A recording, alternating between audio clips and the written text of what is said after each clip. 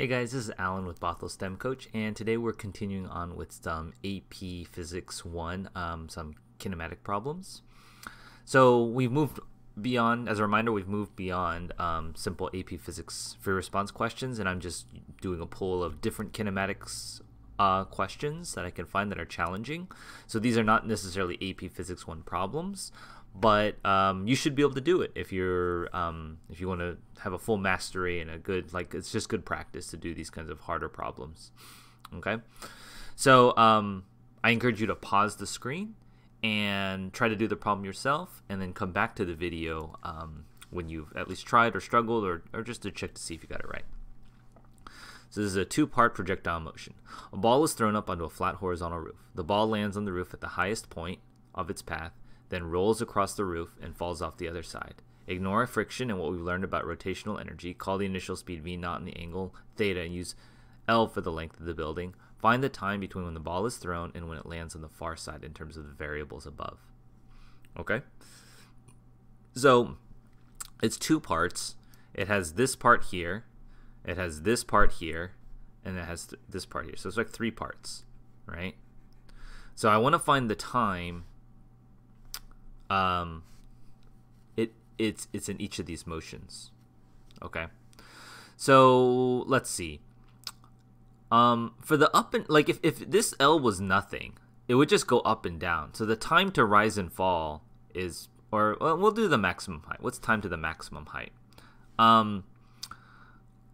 Maximum height is when the final velocity in the vertical direction is 0. So I'm going to do this in the y direction equations. Okay, and I choose y direction because the vertical direction is what's going to tell me when I've reached the maximum height. Okay, now what I know in the y direction is at this point Vy is equal to 0, right? Because at the maximum point it's not moving up anymore. It's at the peak. So Vy equals 0. So I'm thinking this equation, Vf squared is equal to V0 squared plus 2a delta x. No, actually that wouldn't help us because I'm trying to find the time. So I'm thinking, let's see, what's the other equation? Oh, Vf is equal to V0 plus at. Okay, so I know this is 0. The initial velocity, because we said it here, the velocity in the y direction is 0.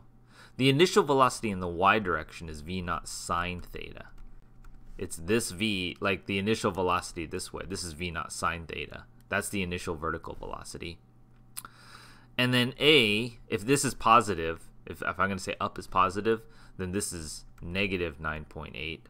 Or we'll do it to negative g times t.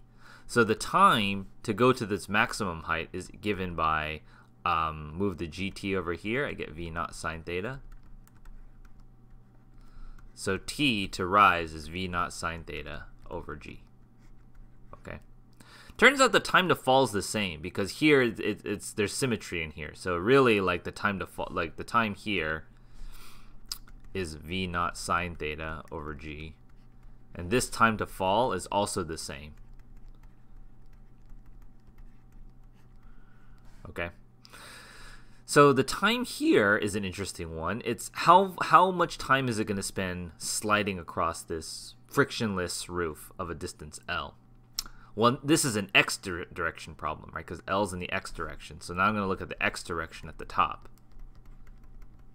In the top, his x direction, we could say the delta, we could use this equation, equals V0 t plus 1/2 at squared.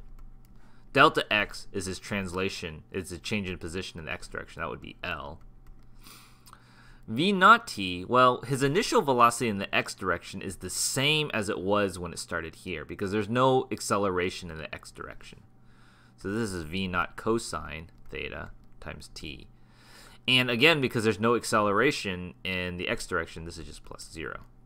So I can solve for this time is equal to L over V0 cosine theta. Okay, so if I sum the three times, I have 2 V0 sine theta over g. That's the rise and the fall time, plus L over V0 cosine theta.